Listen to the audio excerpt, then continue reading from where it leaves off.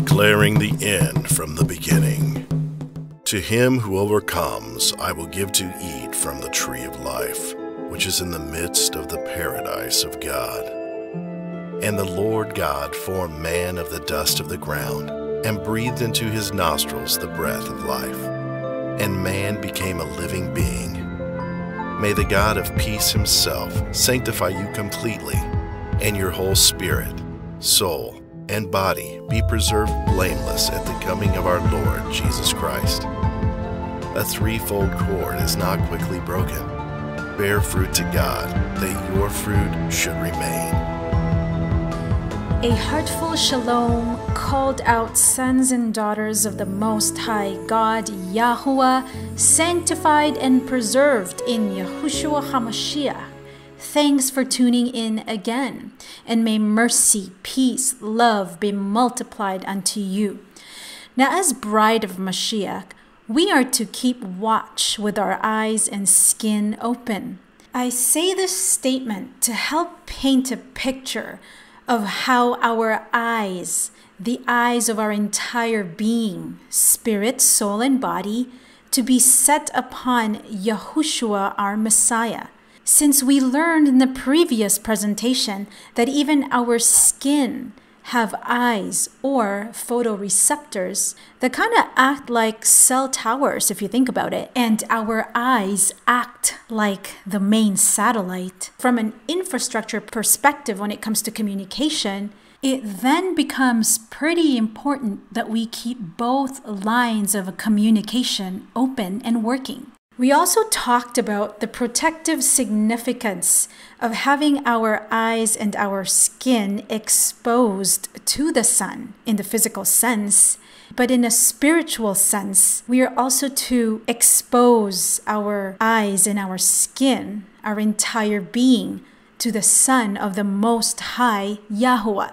So if you combine both concepts, it just makes sense that Malachi says that there is healing in the wings of the Son of Righteousness. And modern science would agree that by simply setting our eyes to the rising and the setting of the sun helps reset and regulate our body's internal biological clock, and this is known as circadian rhythm. You see, in our fallen state, we are in constant need of healing. And one of the Most High's attributes is that he is Yahuwah Rapha. Rapha in Hebrew means healer. And so learning and knowing the word of Yahuwah heals, restores, and preserves us in the totality of our being. Sometimes we forget how powerful words are.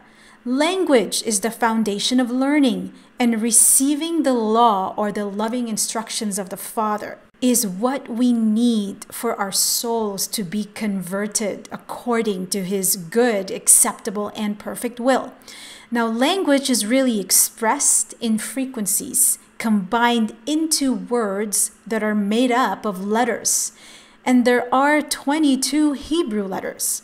The attributes and the Torah of our Abba Yah is hidden in plain sight in these Hebrew letters, making up the foundation of Yahuwah's word in communicating who he is to us and in us. And since the heavens declare the glory of Yahuwah, we see this illustrated for us in communication between the light frequencies of the sun as well as our electromagnetic frequencies that we both receive and emit within our bodies. Now, to receive the healing frequencies of the sun, our Maker has equipped the skin of our cells, or the covering of our cells, with this polyunsaturated fat known as omega-6 or DHA. Now, this type of fatty acid is found mostly in the cell membranes that make up the cells of our eyes, skin, gut, and our brain. Now, the molecular structure of this fatty acid contains 22 carbon atoms. Let me emphasize the number 22. That is the same number of Hebrew letters. Now, these 22 carbon atoms also have 6 double bonds, which act like copper wires, and by design, making communication possible between the sun and the cell membranes of our cells. Have you thought about why your mobile communication device is called cell phone? Do you think that what we call technology today is simply a mimicry of the beautiful biological system that the Creator has designed in all of us?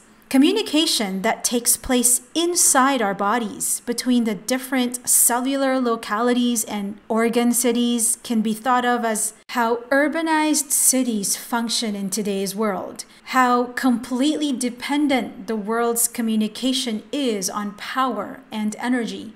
Didn't Matthew 6:22 and Luke 11:36 say the same thing? That when the body is full of light, the body is healthy. Now, what happens when the power goes off in a city and communication is unavailable? Chaos. Chaos in the body is called inflammation. Inflammation is the leading cause of a lot of today's disease. And didn't Paul tell us in 1 Corinthians chapter 12 from verse 12 to 25 that the human body has many parts and that the many parts of the body make up one whole body? So it is with the body of Christ. So what Paul tells us about how each and every members of our body matters and the need for harmony is what science has come to discover. No matter how seemingly insignificant a particular member of the body is, all members are equally important as the rest. So each member not only has a purpose, but is also interconnected to the entire system. In the midst of the Garden of Eden, the tree of life represents Mashiach, who is the light of life. And that light is in us, and the light of the world. And we are called to be the light of the world. And so when we walk in this light and speak Mashiach, we manifest heaven on earth. When we have the mind of Mashiach, we are in echad, or one with the Father, because we are not double-minded. We are steadfast and manifest who we are in Messiah, and that is love. We are the individual expression of Yahuah's love here on earth. And so this sanctification, our life's journey is to get past the tree of knowledge of good and evil and partake from the tree of life. Unlike the woman in the garden, when she prematurely took from that tree is the reason why there is duality in this fallen world. Our eyes remain veiled and therefore we are unable to see. In a sense, the light of life in us is bent and therefore we have blind spots. And Paul in Luke 11:36 alludes to part darkness or dark corners. Paul says, if then your whole body is full of light, having no part dark, then the whole body will be full of light, as when the bright shining of a lamp gives you light. To me, this is very clear. When the whole body is full of light, then there's no part darkness or blindness. Because what the bending or the manipulation of light creates is an invisibility cloak technology that has been developed to make objects disappear. So this invisibility cloak stealth material can hide objects by bending light. So when there is part dark in us, or when there is a bending of light inside us, then we end up with blind spots. There are really two states of vision: having eyes that cannot see, or dumbed down light, or bent light, and the other is having eyes that can see, resulting in an enlightened state of consciousness, affecting the whole body, literally the light of Mashiach in us shining. Now the question is, which state of vision do you have, or do you desire to have? If you delight in the law of Yahuwah, He will grant you the desires of your heart. We see this journey towards enlightenment In Luke chapter 24, where we find two travelers on the road to Emmaus. Interestingly, the word Emmaus, in its root etymology, yem, and its meaning is uncertain. How appropriate that is in the description of the two travelers who seem to be uncertain by the recent events that's taken place in the death and the resurrection of the Messiah. Both seem to have had eyes that were restrained. The word restrained in Greek is krateo, which means to get possession of, with the root word kratos, meaning force or power. It's like their eyes were possessed by force. They had eyes powered shut, like we talked about in the previous video, that they did not recognize it was Yahushua that was conversing with them. They didn't quite see the full picture as of yet. Not until they were fully bathed or immersed in the word of Yahuwah. And how were they immersed in the word of Yahuwah? Remember, in the beginning was the word or sound, and the word became flesh. Or in other words, the sound frequency materialized. Sound turned into something that we can see. Let's understand first how the two travelers could have processed the word being spoken over them by our Messiah. So when they were hearing Yahushua speaking over them in their finite state, they could only process so much. You see, in our finite and fallen state, we have limitations. And so hearing words are not always sufficient. Although faith starts by hearing, it is just the beginning. Now, I can describe a series of events to you, but as a listener, you are required to hold in your working memory the concepts of what I'm trying to describe. But because our working memory doesn't have infinite capacity, we can only take in so much through listening. Same is true for reading. Only until Mashiach Yahushua sat at the table and illustrated who he is to them by his actions, by taking the bread, blessing and breaking it and giving it to them, was when their eyes were opened and they knew him. What happened?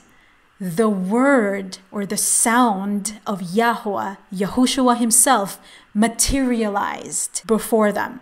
So they were now able to visualize what Yahushua was teaching them. And so the word was set in motion picture. And they were able to ascend to a higher level of understanding. It's like the veil was lifted off their eyes. And until Mashiach illustrated the taking of the bread, representing himself as the bread of life, blessing the bread. In Hebrew, the word blessed is barak, which means to kneel down. So I see this as the bread from above, lowering himself, descending so he can be broken or taste death for us on our behalf. It is in the shedding of blood of Mashiach that caused their eyes to open, and now they're able to see and know who he is, who they were talking to. Now, going back to the text in Luke 24, verse 32, we see the culmination of their experience, of their time with the Messiah, having his words pour over them from the road to Emmaus all the way to the table of his presence. Verse 32 describes that it was like their hearts burned within them. How appropriate, given that the word Emmaus also means warm baths. And so the teachings of Messiah poured over them like warm water, and the words of the resurrected Savior married into their hearts with the visual illustration conceptualized in their souls, giving birth to understanding.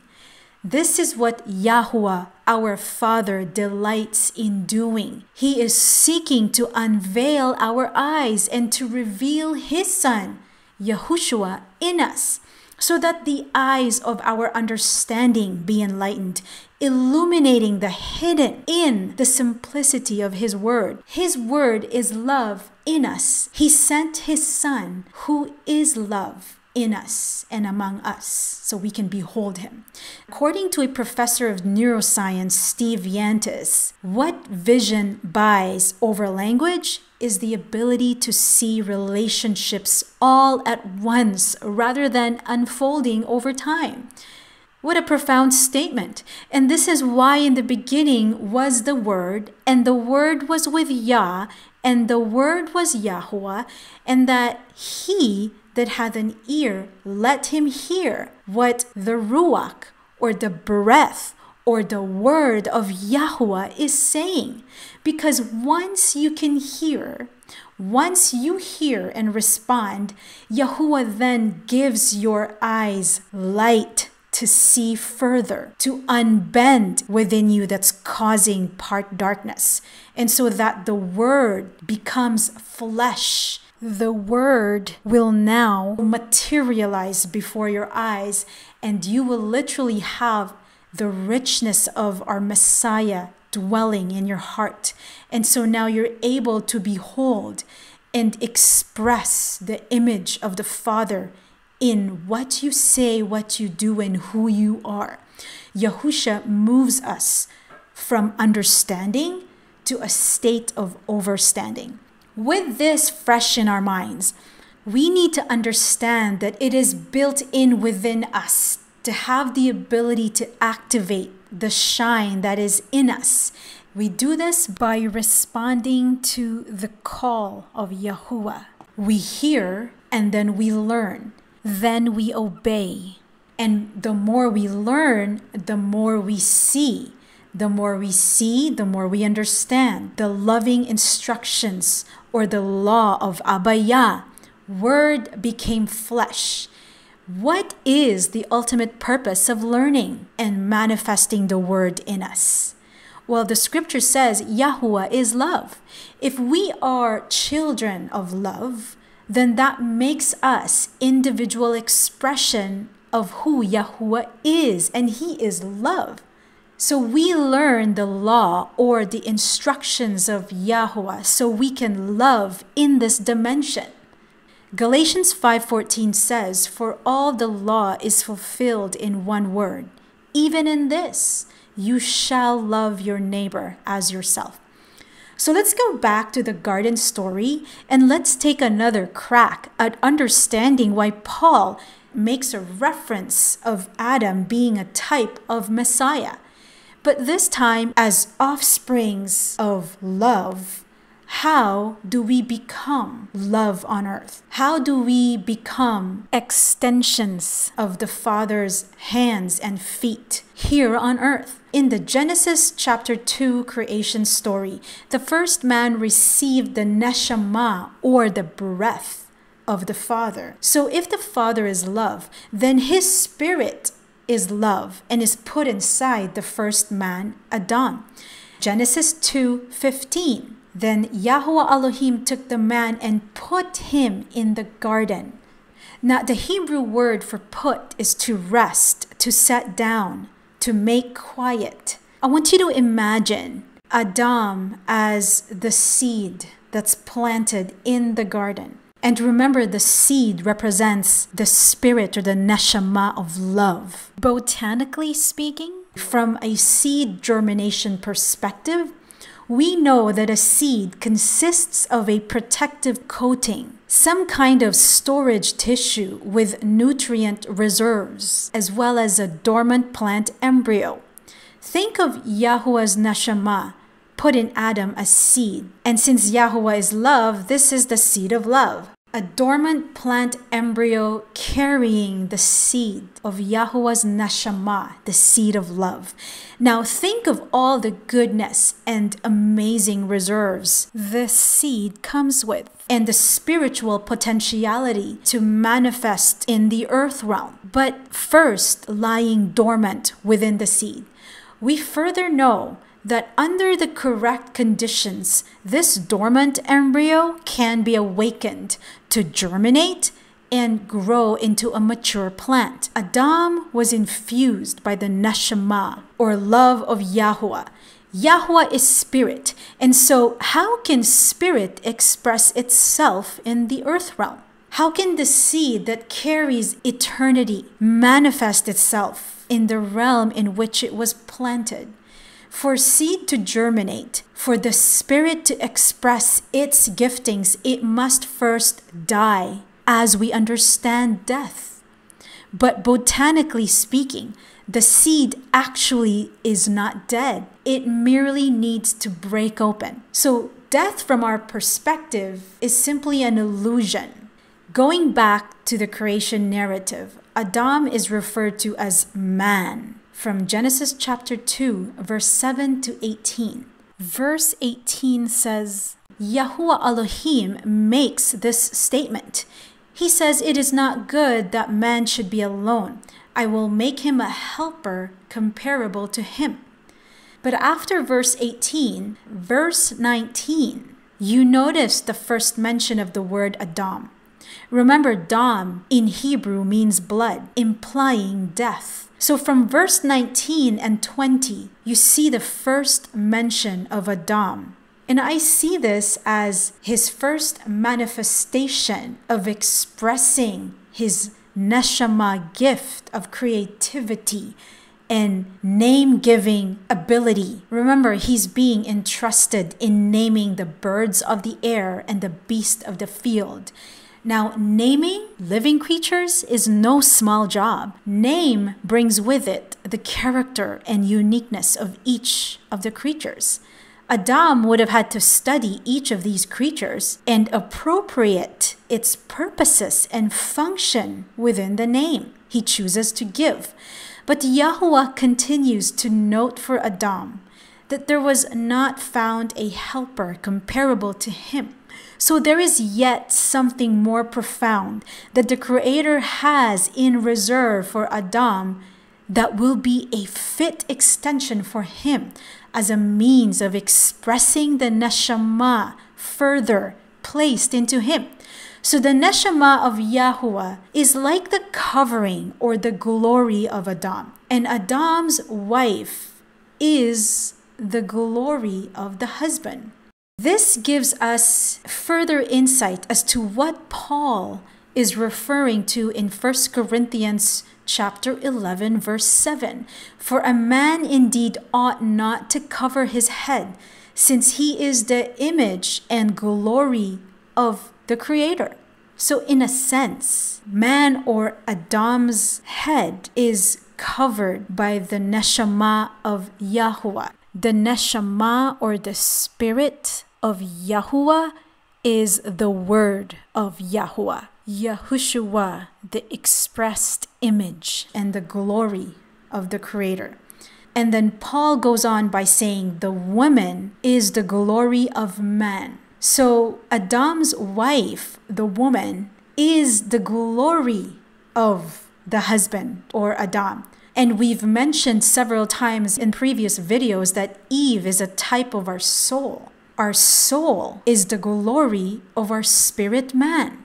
The woman is the glory of man. The wife is the glory of the husband. And so what I'm trying to express here is that the spirit cannot manifest itself in and of itself in the earth realm. That is why the spirit needs to take possession of a soul, because through the soul, through the living being that animates this earthen vessel, is how the soul expresses itself in this earth realm.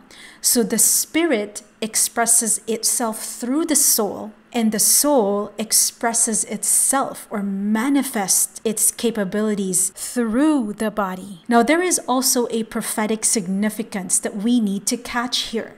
Before the revealing of the forming of the woman, notice that Yahuwah Elohim caused a deep sleep to fall on Adam. The Hebrew word behind caused, it is nafal, which means to fall a violent death, to lie, be cast down, fail, or prostrate oneself before. Adam did not just fall asleep here. I hope you see that. Deep sleep is tardama in Hebrew, which means to be in a trance, from the root word radam, which means be unconscious. So a part of Adam's triune nature experienced death here. And what is about to be revealed is both the glorification and the prophetic word of Yahuwah, which gives us further understanding as to why Paul would refer to Adam as a type of Messiah who was to come. You see, Eve's disobedience did not catch Yahuwah by surprise.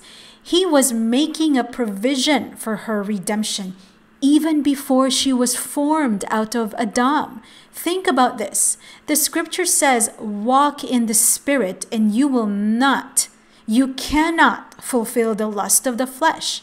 Adam had the neshama breathed into him. He walked in spirit with Yahuwah fully in him.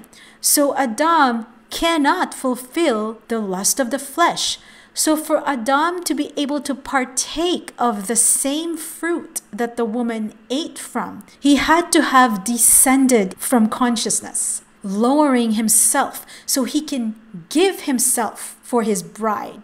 He loved the woman, or Eve, so much that he joined her in her predicament. Adam was not deceived. Eve was. So we see that Yahuwah caused a part of Adam to fall prostrate, to be cast down. And the part that was cast down, I believe, is the neshama of Adam. It is interesting to note that you don't see anywhere in the text that Adam was awakened out of this deep trance. So in other words, his neshama remained cast down. And this is where the distinction lies between the first Adam and the last Adam. The first Adam did not wake up out of his deep sleep, because Yahuwah cannot contradict his word. His word says in Psalm 49:7, truly no man can ransom or redeem another or give to Elohim the price of his life. There is only one who is worthy, the Lamb slain from the foundation of the world, who was dead but is now alive, who awoken or rose from the dead. You see, unlike the first Adam, who we know the scripture has recorded his time of death at 930 years of age. But the last Adam became a life-quickening or a life-giving spirit. Adam, a type of our spirit, is a type of the covering or atonement needed by Eve, a type of our soul. So just like how the Creator gave to Adam directly his commandment, and not to Eve, our spirit is a conduit of the commandments or the loving instructions of Abba Yah for our souls. And the word that's coming from the spirit of Yahuwah to teach our soul the truth of his word. The law of Yahuwah is what converts our souls. Yahuwah, who is spirit, he seeks those who will worship him in spirit and truth. It didn't say soul and truth. Our spirit man delights in the law of Yahuwah. And since our soul is the weaker vessel, 1 Timothy chapter 2 verse 15 says something pretty important for us to pay attention to. Nevertheless, Timothy is referring to Eve in this text, a type of our soul, will be saved or will experience sanctification in childbearing, if they continue in faith, love, holiness with self-control. What is Timothy trying to get us to understand? This is a call to bear the fruit of the Spirit, which we know ultimately is sourced in love, by love, for love. And how this is done is by the intimacy of knowing Yahuwah through his Messiah. To be one with him is to walk in the Spirit by the strength of Mashiach. When you realize this, or when your real eyes see this, you will know without a shadow of doubt that we have been equipped, we have been given everything that we ever need for life and godliness to journey back to the Garden of Delight, the Garden of Eden, kingdom on earth as it is in heaven. This is the grace of our salvation. This is the reward of choosing to walk in obedience in the Spirit. The first man, Adam, represents our spirit man who became a living being or soul in order to express the image of the Most High here on the earth realm. But the last Adam, who became a life-quickening or life-giving spirit, representing the Lion of the tribe of Judah, the root of David, the only one worthy, and prevailed to open the scroll and open its seals, the Lamb of Yahuwah, slain from the foundation of the world, and by his blood able to redeem every tribe and tongue and people and nation, and to lead them to truth and everlasting life. Yahusha is the only one worthy to redeem man and restore back the neshama that Yahuwah Elohim breathed into Adam's nostrils from the beginning. Yahusha, who is the word of Yahuwah, the life-giving spirit, is the only covering that our spirit man needs in order to connect with the life-giving spirit of our Messiah. In the next presentation, we will shift our focus back to Eve and remind ourselves of this methodology Isaiah 46:10 has established in understanding the trajectory we find ourselves in these last days. And how do we do that? By studying and going back to the beginning, declaring the end from the beginning, and from ancient times the things that are not yet done. We do this because we know that Yahuwah's counsel shall stand, and he does all according to his good pleasure. Be still and know. The things which you learned and received, and heard and saw in me, these do, and the God of peace will be with you.